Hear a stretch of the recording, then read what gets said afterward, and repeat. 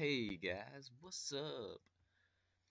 Okay, so I am back with another Minecraft Simple Housers, though this one looks a lot more awesome than anything else that I've made so far. This is right over here from this one. I think you remember that from last episode. Um, that one needs a lot of work to be done. I can probably improve that in a bajillion different ways. So I'm probably going to work on that and do a revamped episode for that house sometime later on. Not to be disclosed because I don't want to have to live up to expectations and hate deadlines. So here we go. Oh, and also there's these weird like floating sand things, just in case anyone sees that. So this is our entrance. I took the little kind of wall model from the last one. Instead of using netherrack, this is just red wool. Stone, or in some cases, I think I could call it concrete. And then we have some glass, which is nice. So we can look up, and you can see it's built into the mountain. So if we do a go around, we're just gonna end up kind of seeing nothing, except for right here, which there's that, and then I put a little window right there, a little dent in the mountain, if you would. So I put a little window for sunlight, and the roof is exposed, but I threw some sand on top, just kind of cover it up, give it a bit more of a in the mountain feel.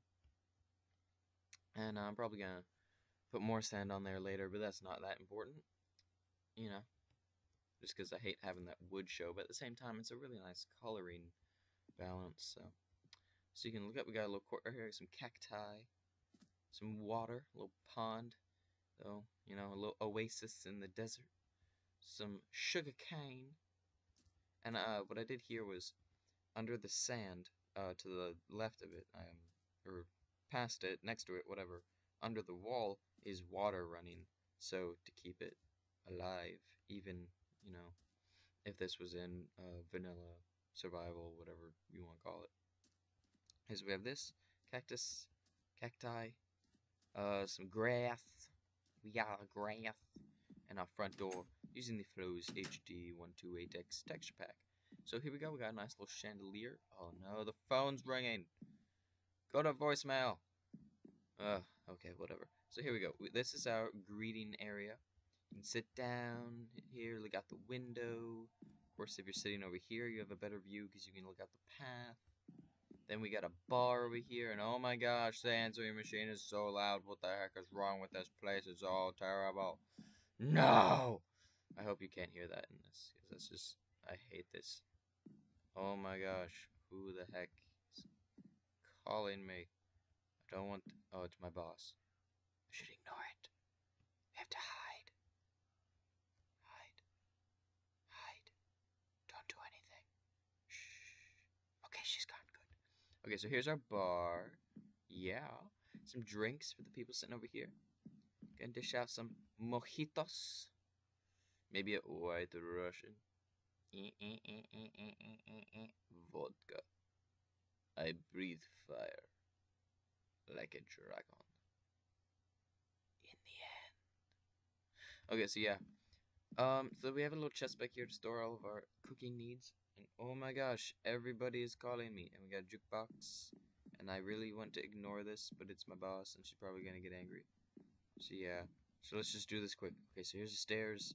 We got bookcases in there, because everyone likes to read. So we're up here, and please stop calling me, you. Oh my gosh. She's a woman. I know that it's somewhat discrimination, but why do they have to want to talk so much? Ah.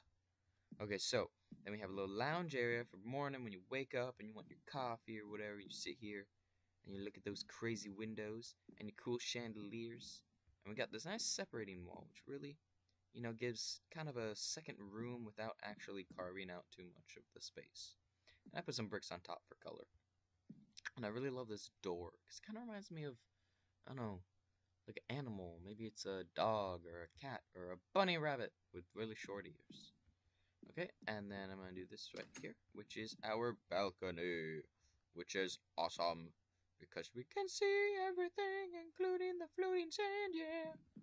And I put some grass here, because the more color, the better, especially in this desert landscape where everything's dead.